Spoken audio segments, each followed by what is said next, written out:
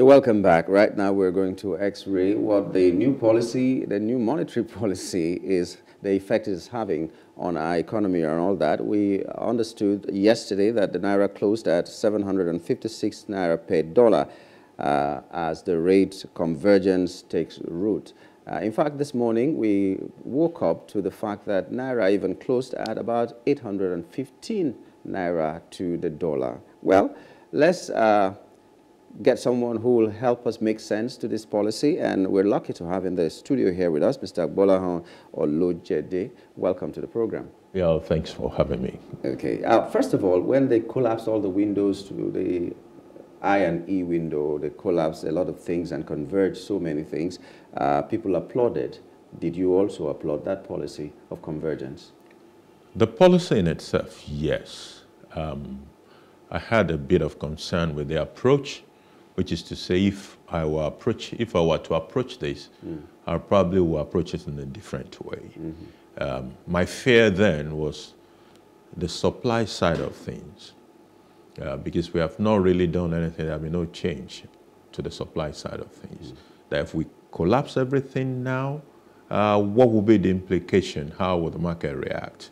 But I have no doubt in my mind that it is so clear that the right policy direction is to converge all those rates. Remove the issue of multiplicity of rates within the system. Let the arbitrage opportunity of about 300 Naira, take it out of the table totally. I have no doubt about that. But as to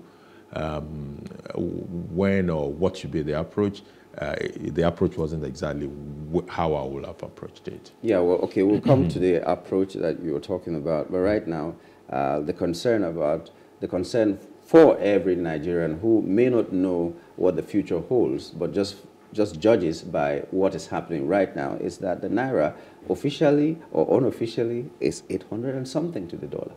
Yeah, but when you also look at it, you will see that it was 800 yesterday, it was 756 the day before. On Monday, it was 770. On Friday, it was 660. So what we have right now, you can't say this is the rate of the Naira. What you have is extreme volatility. So today it is this amount, it goes up. The next day it may come down. The next day it goes up. So it's a period of when the Naira is trying to find where to settle. And that period may extend for a while.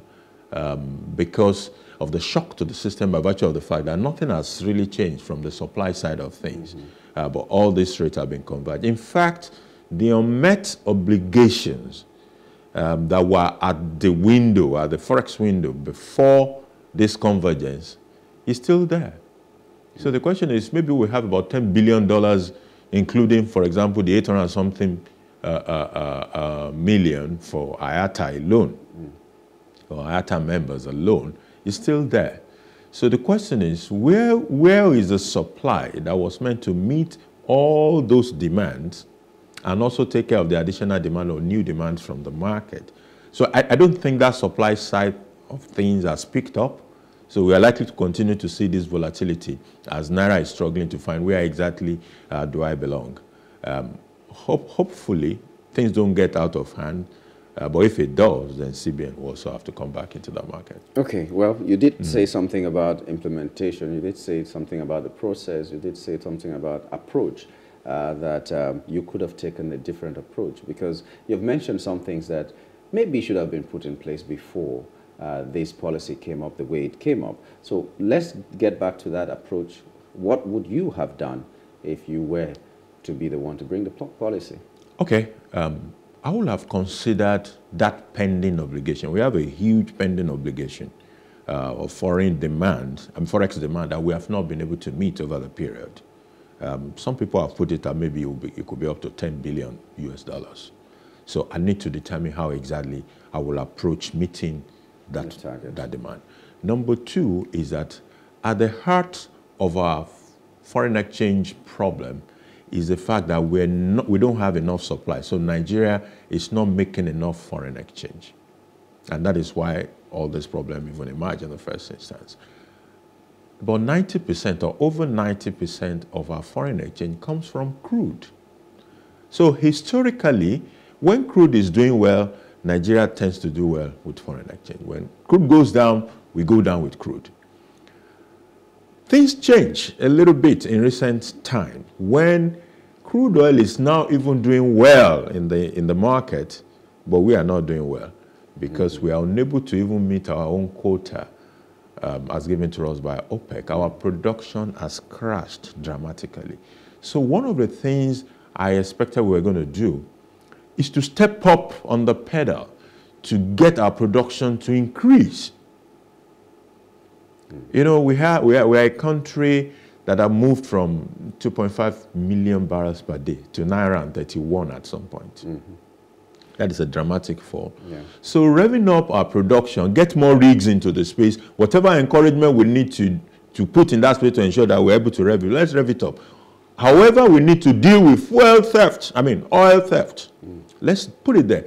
What that would do for us, don't forget, where I was coming from was the fact that crude oil is about over 90% of our foreign exchange source. So it is obvious that if we're able to step it up, we can amass a bit more of foreign exchange and be able to meet some of this supply that I was talking about that were pending right there. If we improve our stock, then it makes things a bit easier for us. However, the government has decided to take it in another way. I want to believe because the people who are also doing it are very knowledgeable people.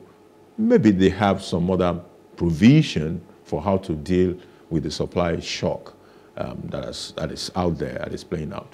So we await how they want to approach that side of things. But for now, we will continue to see that volatility. It goes up today, it comes down the next day, it goes up, it comes down, and at some point maybe it will settle. Problem with the Nigerian person right now is that we don't trust the government that much because those knowledgeable people are there and we buy fuel.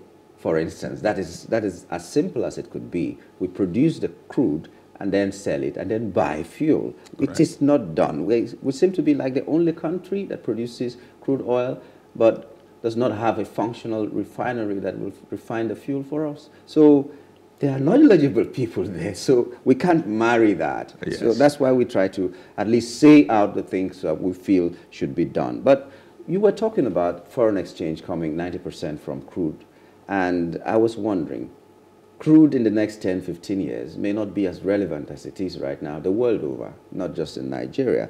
Shouldn't we be looking about diversification? Because Nigeria used to be a very rich country without the crude. Now the crude came and we abandoned everything. Yeah, we abandoned everything. It was a case of we have the money, is how to spend it that we don't know, according to one of the heads of state. So shouldn't we be diversifying? When we talk about trying to meet the target of the OPEC. Not just OPEC, how to get the foreign exchange that will supply the demand. So shouldn't we be diversifying? And if we should, what sectors do you think will earn us this foreign exchange more than, or at least as much as the crude?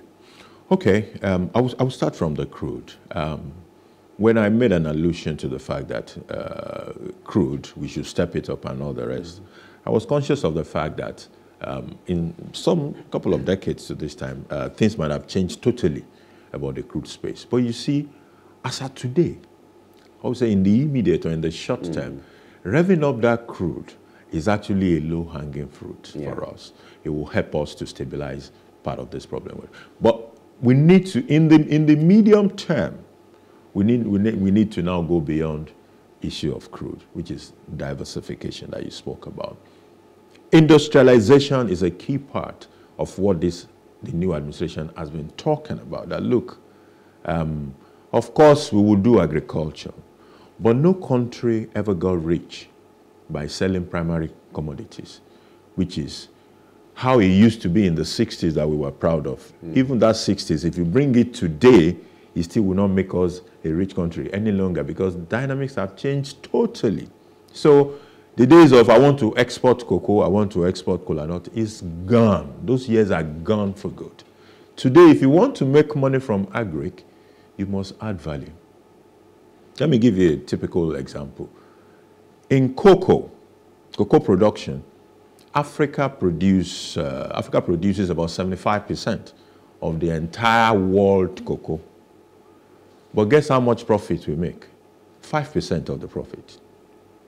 5% because all we are doing largely is producing cocoa and sending it abroad. Then where you send it to, they will process, they will add value. And then the companies that are at your own backyard will go there and import those value-add products into their own economy and make much more profit than you have made by exporting primary products. As a matter of fact, it is that same mentality that we see even in the crude and refined products. Crude is a primary product. You just take it from the ground and you export. Then you go to those places and import the refined product, which is a value-add product. So industrialization will help us to diversify, which means being able to add value to primary product and sell it.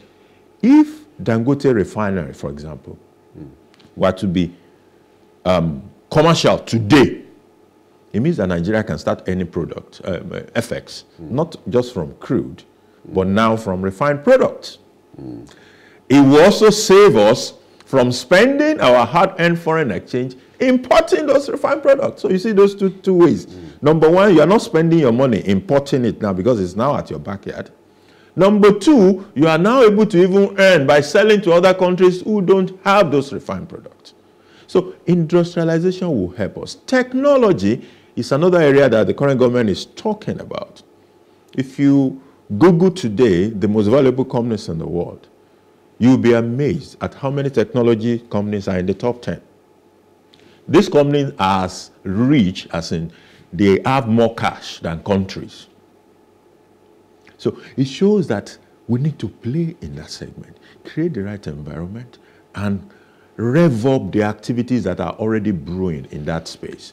It's another critical part where we can diversify this economy. Okay, we've run out of time, so let's just assume that you are a special advisor to the president right now, and you want to tell him how these things could move, how this policy could work. Remember, we're talking about the fact that the dollar convergence has taken root, but the Naira is volatile, as you put it now. Just a few words to the relevant authorities who are watching or who might be watching right now as a final word. I would say we should look at those low-hanging fruits that could help with our supply in the immediate and make all effort to make them deliver for us. It will help to stabilize the current volatility level that we are seeing. Okay, thank you very much, Mr. Olojede, for coming on the show and being a part of this program. Thanks for having me. We've been talking with Mr. Gbolahan Olojede, a public policy analyst who resides here in Lagos, and we're glad that we had him live in the studio. When we take this break and return, we'll be talking about another money issue, the VAT, 7.5% that has been added on diesel, or that will be charged on diesel henceforth. Stay with us.